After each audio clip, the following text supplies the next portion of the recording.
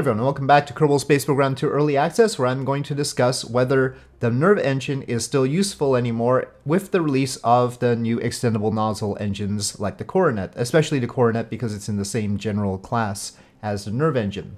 So, previously we had the Terrier engine in Kerbal Space Program 1, we had the little Terrier, and it's really good, and it's a good competitor for the Nerv engine, but it's got a vacuum-specific impulse. Its efficiency at the bottom of that list of numbers there is 335 seconds. So we want a higher number there, and now the Coronet gets 375, and it's lighter. Note that the mass is 0.45 tons compared to the Terrier's 0.5. Now, in a career mode, we would expect that the extendable nozzle engine, the Coronet, is going to be higher up in the tech tree. Also, it gets less thrust.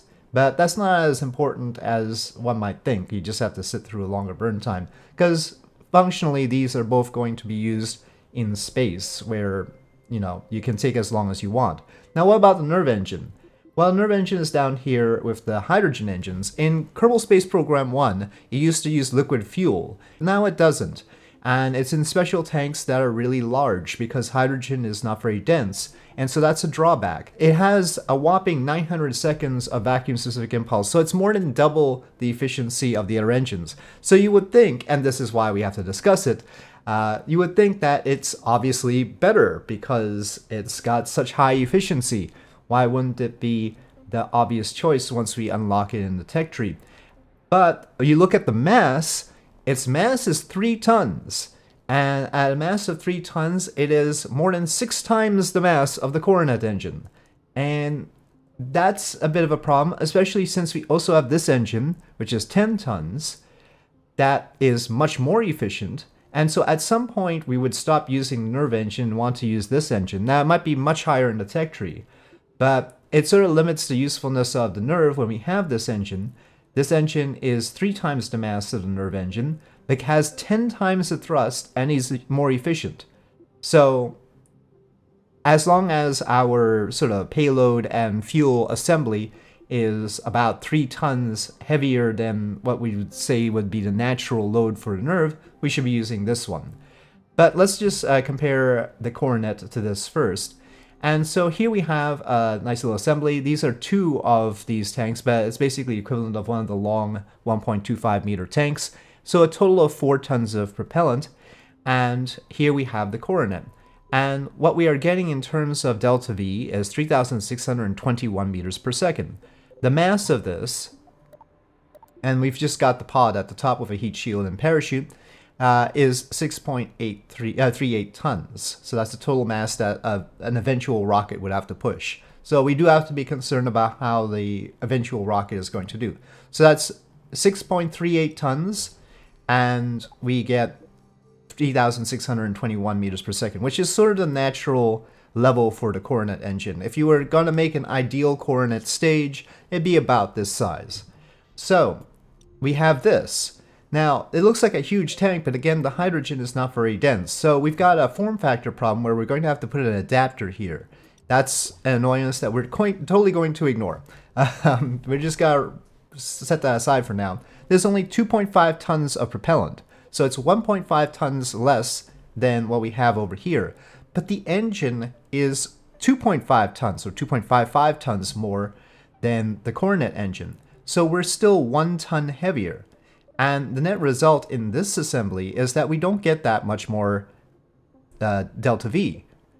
Instead, we have more mass, actually. We have 7.25 tons to get basically the same amount of delta V as this little bit here. Isn't that incredible?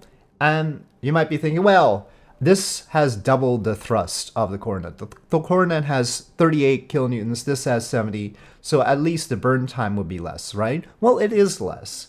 But not as much as you might think, because its efficiency means that it burns through the fuel slower. So that's the catch, right? The higher the specific impulse, the slower you burn the fuel. And so the amount of time the Coronet takes to burn through this fuel is roughly 6 minutes and 28 seconds.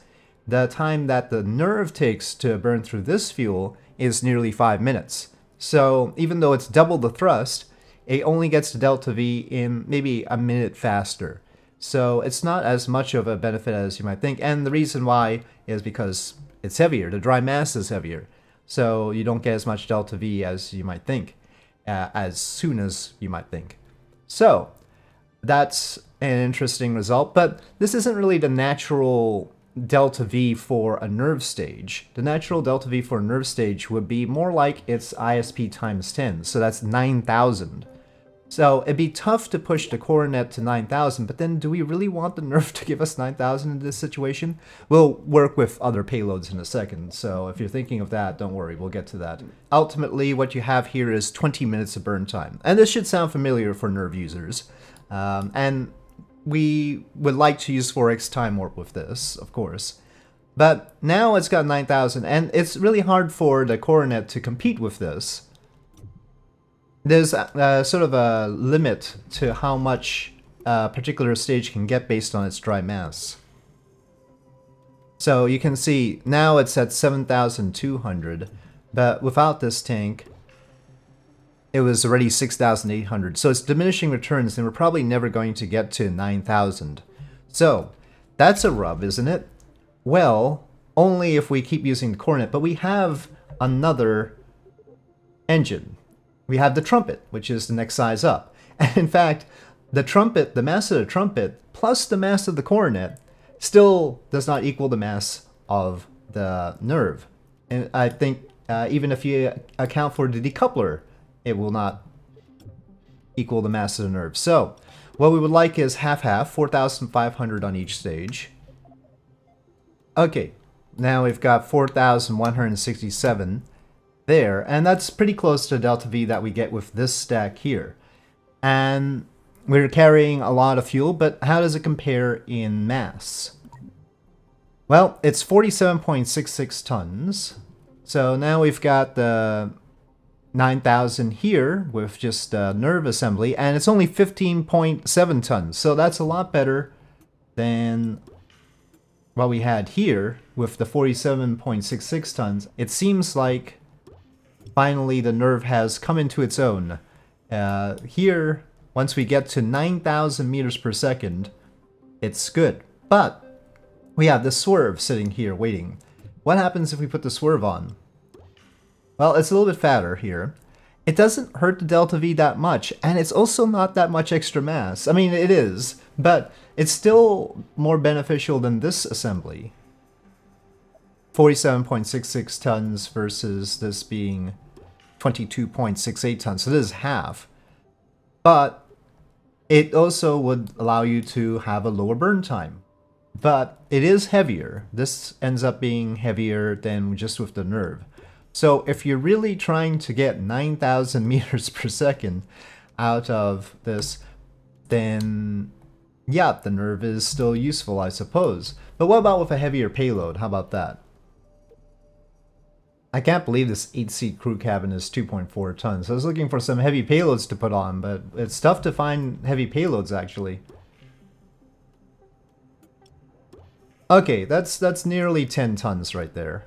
So that's a 10-ton payload. Now, with the Nerv here, that's 4,700 meters per second, and 24 tons altogether. This is also 4,700 meters per second, but is 56 tons altogether. What if you just wanted 3,000 meters per second with this heavier payload? So we're going down to the natural amount that a trumpet would like, which is about 3,820 meters per second, which is 10 times its ISP there of 382. And if we try and add that much, this is about right, and we've got 40 tons here. But here, the little Nerv is giving us 4,000 meters per second, and it is only 22 tons altogether. So that's obviously a lot better. And actually, at 8 tons worth of propellant, well, it's still going to take a long time. It's still going to take a fair amount of time to do this burn. I think that's about 16 minutes, or 15 to 16 minutes. But that's manageable. 15 to 16 minutes of burn time is not too bad. And really, 22 tons is very attractive. So, it's still okay to use the Nerv, even though we have the coronet.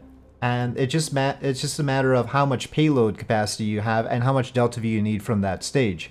And even if you had two chemical stages and both the engines had a mass combined that's less than the Nerv's efficiency is better if you have even a light payload and you're trying to get 9,000 meters per second of delta V, it looks like.